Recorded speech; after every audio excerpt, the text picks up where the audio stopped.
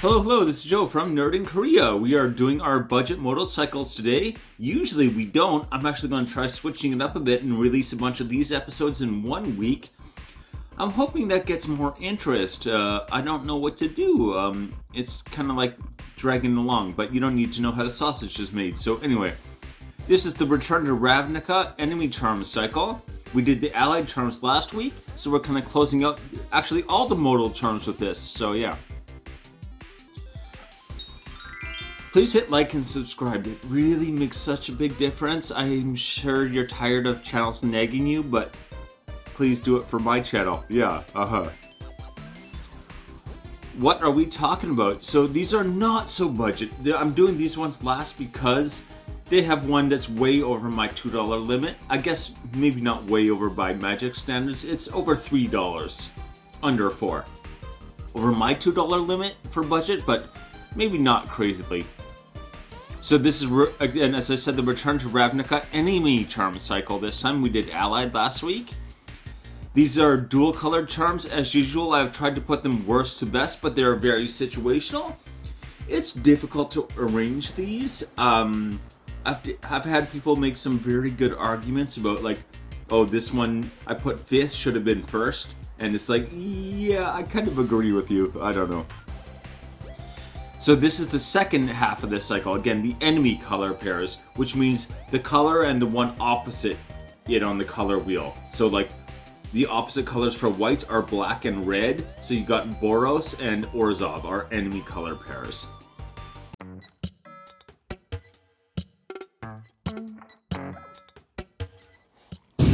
Number 5. Is it charm? So is it blue-red, obviously? So our modes, counter target non-creature spell unless its controller pays 2. Alright. Is it charm deals 2 damage to target creature? Draw 2 cards, then discard 2 cards. That's probably the best option on there. Card draw discard, like that'll give you at least some card sorting, and is draw first and then discard, not discard then draw. So that's potentially better. But anyway. So if you want this for damage, you're going to need something that increases damage from red sources. So I think you could use it that way. It's not really made for that, I think. But yeah. Taking out some pesky things might be possible. The counter attacks is something I'm not crazy about as well. It specifies non-creatures and its attacks. I don't know, like pick a lane, maybe make it attacks that works on everything or only non-creature spells. Both. That's getting a little much. And with these, again, with these taxes, a lot of people don't like them. I think they're better than they get credit for. Use them to counter other counter spells on your turn, or to like interrupt people's second casting. That way they usually don't have the extra mana to throw into like shutting off the counter spell. They're a little more limited usage. Anyway, 14 cents. Number 4. Oh boy, my wife got me so sick. Oh boy. Orzhov Charm, white, black. Okay, so you can return target creature you control and all auras controlled attached to that to its owner's hand. So in like an Aura Matters deck, that's very good. Remember, if your creature gets sent to the graveyard, all the auras are going with it. So if you want to save the creature and all the auras, it gives you that option. In that situation, if you've got an Aura deck that's Orzhov, an Orzhov Aura Matters deck, then this is an amazing card. Otherwise, you probably don't care about that, but anyway. The second option, destroy target creature and you lose life equal to its toughness. That's actually pretty good. That's not bad removal. Orzhov is also really good at things like lifelink, or gaining life in general, so you'll probably be able to like do that without too much fear of like losing hit points. Anyway, or losing life, I should say. Return target creature card with converted mana cost 1 or less from your graveyard to the battlefield. Again, in the right deck, that is good. It does go straight to the battlefield. That's nice. But 1 or less is strange. That's very, like, yeah, limited, obviously. 12 cents. Number 3. Simic Charm. So we got our green-blue. Simic I am liking more and more. The more I, like, build Simic decks and, like, look at Simic, the more I like it. But anyway. Target creature gets +3/+3 until end of turn. That's actually not bad, especially in Commander. If you want to go for a Commander win con, what you want to do is get to like 21 damage or above in, say, 1 or 2 turns, probably 1 turn. With adding Double Strike, that's +6/+6, or +6 damage in that turn. So that goes a long way to that 21, right? It's not going to do it by itself. It needs something else to give Double Strike. But basically, what you want to do with Double Strike is get your commander's damage to 11. So 3 is a pretty nice chunk of that. Or permanents. All permanents you control gain hexproof. Again, permanents, not just creatures, not one creature. A lot of things will say like, your creature, this creature gets hexproof. This is all permanents. So your enchantments, your artifacts, everything on the battlefield is just like suddenly removal proof. Like, yeah, if they use any kind of removal, this is a counter spell, basically. You can shut it off. It also works against things like abilities. So this, in a way, is limited, in another way is much more open, because you can counter abilities with this as well as spells. They have to be targeted, though, is the main thing. So, like, board wipes, don't care about this, right? Or any kind of global effect. Or return target creature to its owner's hand. That is deceptively good.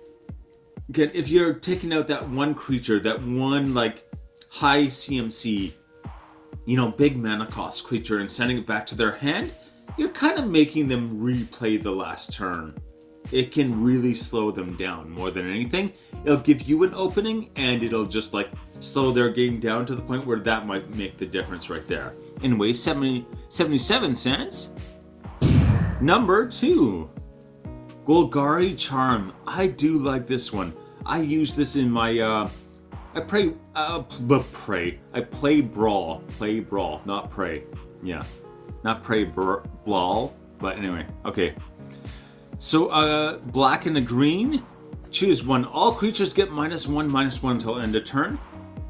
If you can stack that with other effects that give minus to creatures, that gets crazy, right?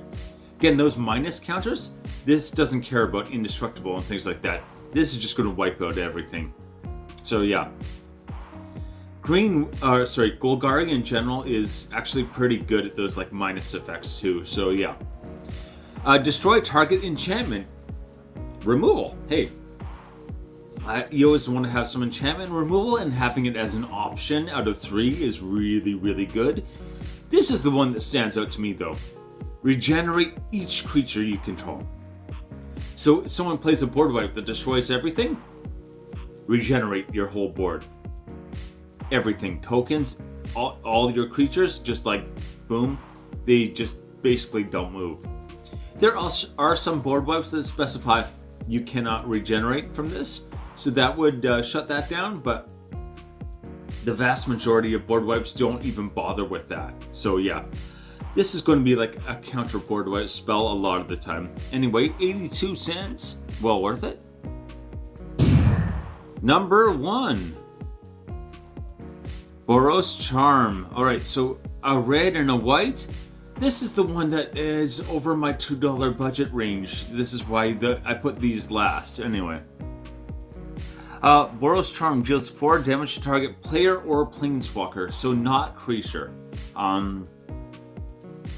Too bad 4 to a creature would probably be put in removal, but planeswalker or player, that's really not bad either. You can kind of surprise a player if you're getting some damage through. Maybe they've done the math so that they're just squeaking by for that one more turn and you're just going to take them out. Also, planeswalkers, it's amazing. The main thing you really want to avoid with planeswalkers most of the time is that alt going off. So if you could just knock their, their loyalty counters down 4, that's going to do the job. It will really, it'll benefit you a lot. Next up, permanents you control gain indestructible until end of turn. Once again, board wipe counter. Also, what does it say? It says permanents are indestructible. Not just creatures, artifacts, enchantments, all of your permanents, indestructible. That's gonna be beneficial in so many situations where just making creatures indestructible will not help. There are plenty of effects that are gonna hit your enchantments and artifacts and things like that. You can counter even targeted removal spells can be countered with this pretty easily, and for 2 mana it's worth it. Next up, target creature gains double strike until end of turn. Especially in Commander. If you can suddenly give your Commander double strike, a lot of times that's going to be oh, now you're looking at player removal. That Commander damage win con. It'll go far. That's all I can say. 304.